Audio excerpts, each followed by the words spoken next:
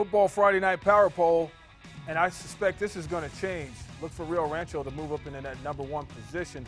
Cueva rounding out the top 13.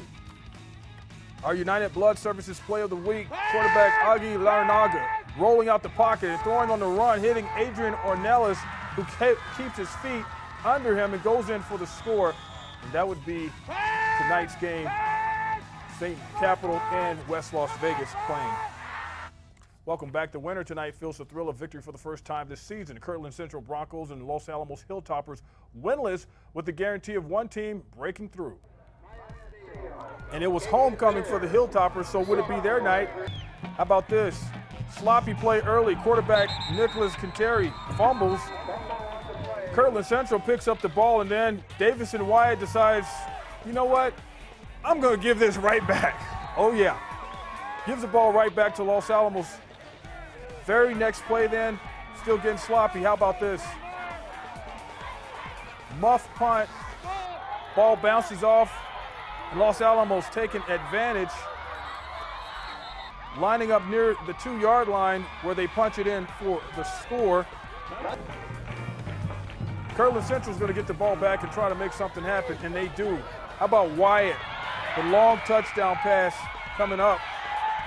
And that, my friend, would be Darvin Dempsey going into the end zone.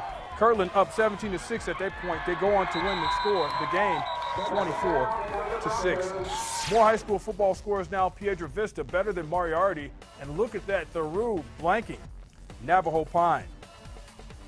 The Socorro Warriors at the Laguna Acoma Hawks tonight. Let's have a look at those highlights. Warriors. Oh yeah, one fan really excited about this game. Ryan Archie to Tony Marino for the Laguna game. And once, you know, in a tease, I told you could get a good burger in Laguna. That's a true story. I think he had one. Getting the ball and moving the chains, keeping the fans interested. Then it would be Archie dropping back. After he dropped the ball, picked it back up, almost ran in for a touchdown. You know what? If you want to get in the end zone, get the ball to David McGee, and he would have the next touchdown that was coming up. He rushed for 286 yards, 3 touchdowns. Laguna won it 40-8.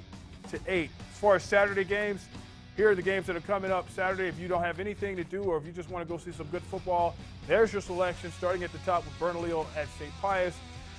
Vaughn, Ward, and Wagon Mountain, I guess they're brothers now, hooking up together on the scoreboard, on the schedule, that is. That game starting at 1 p.m. in Roy. For us, it's a wrap. New Mexico Football Friday is complete for another week. We'll see you next time.